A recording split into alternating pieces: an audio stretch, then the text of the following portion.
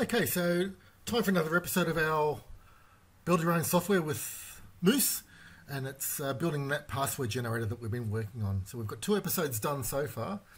We're now on the 3rd episode. Let's see what we've done so far. Let's just do a quick recap. So we've got the checkboxes there, and we can specify how long to do the password, and we can say generate password, and it comes in there, and then we've got a copy to clipboard button, so we can copy it to the clipboard. Okay, if we exit and rerun again, all our settings are forgotten, which we could easily make it so we save settings and load them each time the program is run. But what we might do for now is just make it so all these checkboxes are selected, and just choose your favourite number for a password length there. My favourite length is probably a lot longer than most people's. I tend to like having really long passwords, random numbers, random letters. And I tend to go whatever the maximum is for the website. So if the website allows me 30 characters, I make that 30. So I go the maximum, or 29 or 28, somewhere in that range anyway, so that my passwords are super hard to crack. Okay, so what we want to do is make it so that these are checked by default. So we'll do that first. So here's our code, back up to the top. Okay, so that's where we left it last time. I might also put the version number inside the title bar, so it's displayed in the title bar, and I like a little dash there, version 0.3 we're working on now.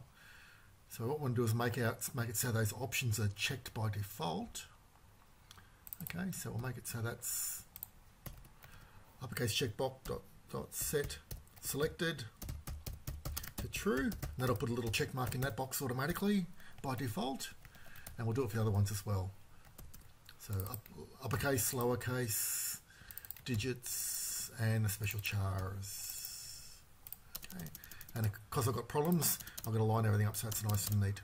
My code's got to be beautiful and neat, otherwise I can't leave it. It's like fingernails down a chalkboard if I leave it messy. I know.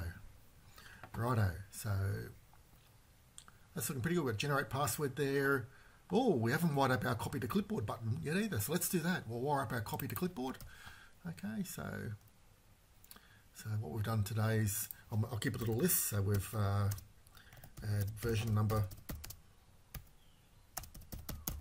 to title bar. We've made all password settings checkboxes checked by default. And like I say, we could easily change that later on to make it so it saves the settings when you exit the program and reload the settings again when we run it. We might do that in a future episode if there's interest. And but for now, we're just going to make everything turned on by default to give us a maximum strength password. We'll make it so our length of password is so that's the minimum, that's the maximum, that's the step. When you click the little up arrow and down arrows, that's the currently selected default value when you first display the GUI on screen. So I'm going to make mine 20. I like a longer password, so 20. Okay, so let's wire up there's a copy to clipboard button, and that's not even used. No, it's added to the user interface, it's not even used. So let's make that so it's active. So we'll add an action listener, much the same sort of code as that. But we'll have a copy to clipboard button, copy to clipboard method, copy clipboard. Okay, and I like to make my method names so that they're the same as the button name. So generate password, you'll generate password, and it's just got button on the end for the button. Copy clipboard. Then you know exactly where you're going and things line up perfectly. So if ever you rename the button or rename this, you can just do a search and replace, and the button will follow the method names, which is quite a nice thing to do. Makes your code really easy to understand. Let's scroll down to a bit of blank space. We'll go down here. Private void, copy to clipboard, and we'll just leave that as a blank method for now, and we'll fill in the details next. Okay, so what we want to do, there's a little bit of code we need to write. It's not much though. So clipboard, we need a clipboard object, which is a class built into Java. So we're using the clipboard class, and we'll call it clip or clipboard, whatever you want to call it. Lowercase clipboard works well. So we're using our toolkit class dot get default toolkit, and that's a method name, and then we're calling the get system clipboard. System clipboard. Okay, so a little bit of a mouthful there. So this gives us basically a reference or a handle onto the Windows clipboard, this line of code here. Okay, and now what we want to do is set the contents of the clipboard to whatever is in our label, which is our password label, this chap here. Okay, so we'll go clipboard dot set contents to something. Okay, now it would be nice if it was that easy, if you could just say password label.getText. Okay, that would be lovely, but you need to do a little bit of work. Okay, and there's one more thing you need to do, and you need to tell Java what sort of flavor of data you're giving the clipboard. So we're going to make it so it's string flavored, so it's a string selection equals new string selection, and what we're going to do is get the password label, and we want to get the text to that. Okay, so whatever we set the label to here, we did a set text to set the password, so that was visible in the GUI user interface. Here we're getting the password back down here. Okay, and putting that in the selection object, which is a type string selection, so we can tell Java we're passing, or tell Windows that we're putting a string or text data into the clipboard. We're getting a handle on the clipboard so that we can actually use the clipboard, and then we're setting the contents of the clipboard to our selection chap. Whatever this guy here is, that's what we're going to use down here. And that should be it. But we need to do some imports as well. So let's work out the imports. And I can write them off the top of my head, but I'll show you again how to work out the imports if ever you get stuck. Okay, so string selection's missing, so let's copy that. And I go to my little help file here, and I just look at the Java help, string selection, and there's the class you need. Okay, so just copy that out of the help, go back to your, and go up to the top where the imports go, import, and just paste that with a semicolon on the end. Okay, that should get rid of that first error. String selection there as well, and then we've got clipboard. Let's work out where the clipboard goes.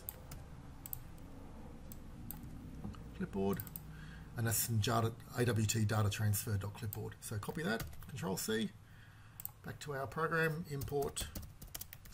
Okay, so if you don't know what the imports are, they're very easy to work out. Just look at the Java help, basically, and you can get there really quick. That should be all we need now. Control 1, set contents, clipboard. Okay, so set contents and class cannot be applied to the given types. Let's have a look at that. Oh yes, so sorry, there's a second parameter here for the set contents. You've got to set contents with the selection, selection. It's very strange, but that's the way the set contents method worked. If we go up here to clipboard, we can see why. Clipboard, so we're going to go set selection, set contents, the contents, and then the clipboard owner. Oh well, the clipboard owner, what does it matter? Yeah, doesn't matter. You can put anything there really. Okay, but I generally just put the string twice, selection, just to pass it through twice. But yeah, it's that first one that really matters. But that other one there, the owner, well, yeah, this works fine. So I just stick with that.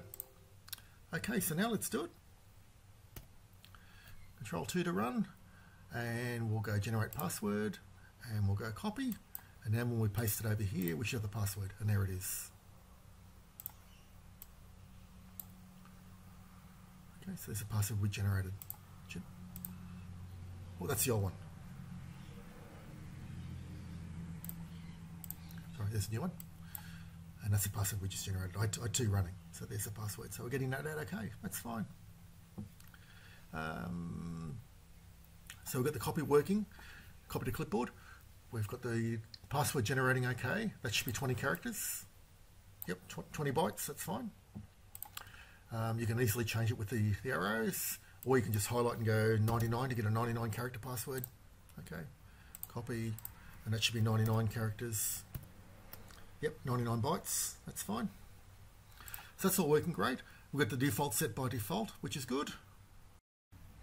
And there's one more thing we want to do. So let's just go back to our, that's just the comments, those 2, I'll delete those. So up here, what we really want to do is just change this slightly. This is where we generate the password. So we look at the, if all the checkboxes aren't selected, we can say no password characters selected. That's what we had last time. And here we're generating a password for the length. So we generate a random char type, and if it's 0, then we generate an uppercase. And if it's 1 and the uppercase is selected, we generate a lowercase. And if it's 2 and the digits is selected, we generate a digit. And if it's 3 and we generate and next chars is selected, special chars, we can generate another one as well. So at the moment, I'm assuming they're all selected. Okay. So what we want to do is move this out of here. So the incrementer, part of our for loop, Control X, we just leave the incrementer blank. Okay. And we'll move the C++ down to here. Okay, so this is our character C. I should probably call it something else. C++ looks like the language C++.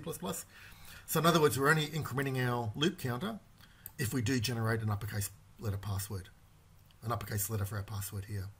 Okay, and we're going to do the same for each branch of that if statement. So if we want to generate a lowercase and we do generate a lowercase letter, then we're adding one to our loop counter as well. Okay, see what I'm doing? So in each of those branches, we're doing the same thing. So down here, if we're supposed to be generating a digit for type 3 and or special characters, sorry, we're doing this one, digits, and the digits checkbox is selected. So in other words, it's checked. Then we're generating a digit and we're adding one to our loop counter. We've generated a character, added it into our password, so we'll increment our loop counter. Okay, so this just means it works now, even if this code will work now, even if some of the checkboxes aren't selected. So if we turn that off and that off, for example, so we're just generating upper and lowercase letters, this code will still generate a password of the right length. If we had the C++ up here and not down here, we wouldn't be generating a password of the right length. Okay, because we're only supposed to increment our loop counter when we actually add the password into the password that's being generated, add the next character into the password being generated. Okay, so now we'll give it a good old test again. I'll just exit the old code, close that down, Control 1, and we'll give it a thorough test now. Okay, so Control 1, Control 2, there we go. So generate a password of length 20, copy it to Clipboard, and I'll just paste it up here.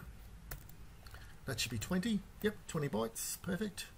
Let's do another one, and we'll uncomment the upper and lowercase letters, so it's just digits and special characters. And we'll do a 20 again, generate password, and that should still be 20 characters. Yep, 20 characters. I can see it lines up perfectly. 20 characters, 20 bytes. And we'll do it with just special characters. Generate password and copy. And look at the, okay, because we've only got a few special characters turned on. So it's just 20 characters, 20 bytes, 20 characters. Perfect. So that's all working great.